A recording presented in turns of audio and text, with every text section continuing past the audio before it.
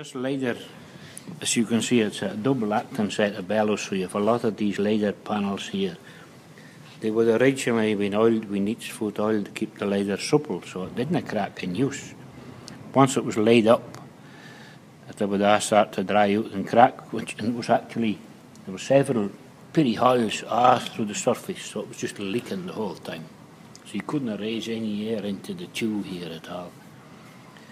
But it was so oily we couldn't glue it, so we degreased where every hole was with acetone. And then we made up pretty round leather patches, as you can see, and we used a contact adhesive to stick over each hole and left that to completely dry out for a couple of days. And then we re-softened all the leather with neat's foot oil again, so it was lovely. And well, it's so old it can never be as pliable as it was when it was as good now as it can be. And as you see, when you operate the handle to pump, the bottom set of bellows is creating a pressure which is raising a sort of a panel here that just works with gravity on the top bellows. So that once you get it going, you get an almost continual flow of pressure up to the tube.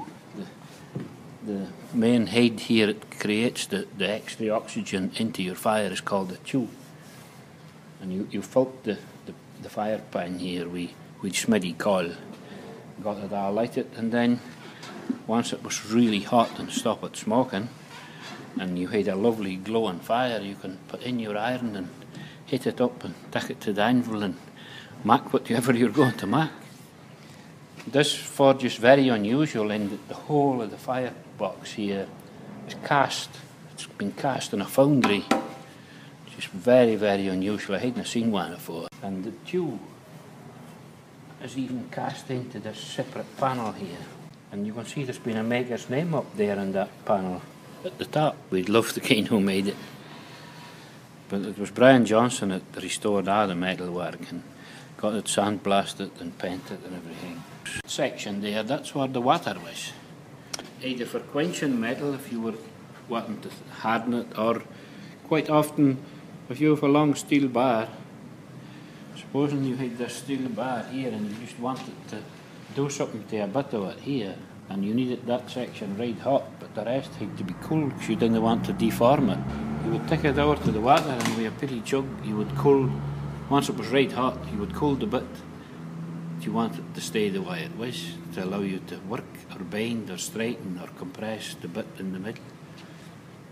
Quite often in a bar you want a thicker bit. Well, how are you going to make it thicker? The only way is to heat the whole thing in the fire, because you have no control really. You just heat a piece of wood that much. And you take it out and pour water over the bit that's staying thin, and then you get it on the heel of the anvil there, and you hit it on the end, and the bit that's right hot will start fattening, and the whole thing starts shortening. And that's the bit that you need it heavier for some reason. And to find it cast, normally they've just bent it up with a bit of tin. Done in a big foundry in an ironworks. Delightful thing.